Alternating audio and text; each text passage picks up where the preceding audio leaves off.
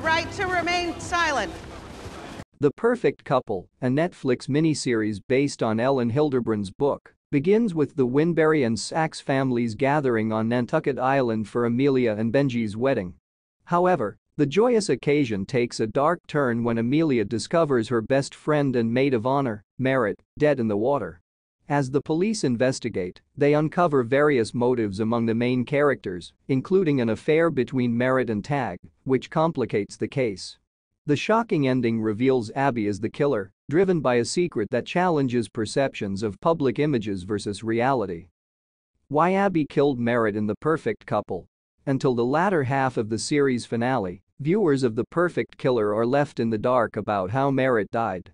It was later discovered that Merritt was murdered by Abby, who crushed up pills, put them in her juice glass, dragged her into the pool, and held her head underwater. Money was Abby's equally compelling motive for wishing Merritt dead, even though others had a far more obvious one. Even though Will's birthday is coming up soon, the Winberry children won't get their trust money until the youngest child turns 18. Especially Abby, who needed a new place to live, and Thomas, who owed Isabel money, were depending on their trust monies.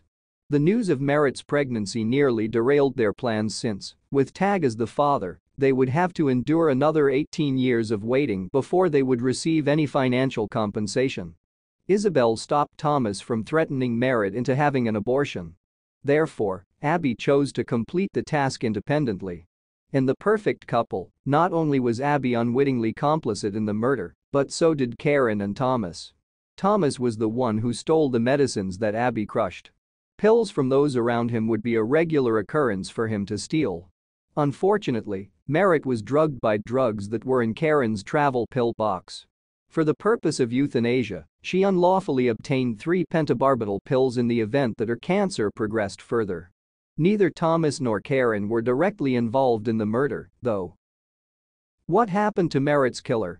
The Winberry estate was the site of Abby's arrest and subsequent handcuffing after the police learned of her actions. Whereas in Ellen Hilderbrand's titular book The Murderer is absolved of all responsibility due to the autopsy ruling, this is a complete break from the norm. The fact that the law punishes murderers regardless of their socioeconomic status is made abundantly evident when Abby is arrested in the Netflix series. Despite the fact that they may have been indicted for crimes from a legal aspect, Thomas and Karen were fortunate not to face charges of being unintentionally implicated in Merritt's death. Do Emilia and Benji stay together? The Perfect Couple focused on the wedding of Benji and Emilia, although it was clear from the beginning that Emilia wasn't sure she wanted to marry him. Benji was too perfect for her, therefore she couldn't feel any feelings for him. Benji was someone she wanted to love so badly, but she just couldn't get herself to feel it. It probably didn't help that the other members of the Winberry family teased and insulted her because she never seemed to belong there. Disagreement between Emilia and the Winberrys highlighted the disparity in upbringing between Benji and Emilia.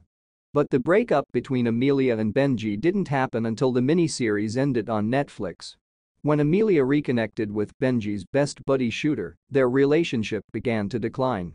From their past encounters, she had developed affections for him. Despite their best efforts, their feelings for one another kept resurfacing at the most inopportune moments during the event. Also, Emilia learned that Benji and her weren't social outcasts due of Shooter's wealth when she found out that Shooter was wealthy as well. Despite their economic disparity, Shooter and Emilia were deeply connected on an emotional, intellectual, and value-based level. The last episode ends with her and Benji parting ways. The significance of Merritt's pregnancy. Everyone in The Perfect Couple reacts differently to Merritt's pregnancy. Pregnancy would do harm to each person in their own unique way.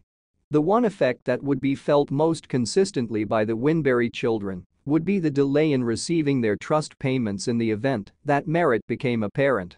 Since Greer's novels were so successful because of her picture-perfect marriage to Tag, an adulterous affair and subsequent pregnancy would be disastrous for her profession. Since Merritt is the best friend of the outsider, the matriarch would probably find a way to blame Emilia based on how Greer treats her. Not only that, but the trust fund would have gone to Isabel since Thomas owed her money. Although Tag's marriage was already in trouble, The events of The Perfect Couple make it quite obvious that he intends to have it destroyed. If Merritt had lived through the pregnancy and given birth, she would have been much more vulnerable, as the Winberry family likely wouldn't have been there to support her. I see. Greer regarded Emilia with the worst contempt and refused to recognize her as a family member during The Perfect Couple. She seems to have hated him at first because she wanted things to stay the same. Because Emilia didn't fit in with the Winberry's image, Greer felt compelled to shield them. Anger at Emilia's potential for freedom became clear at the conclusion of The Perfect Couple, which revealed that Greer's anger was really jealousy.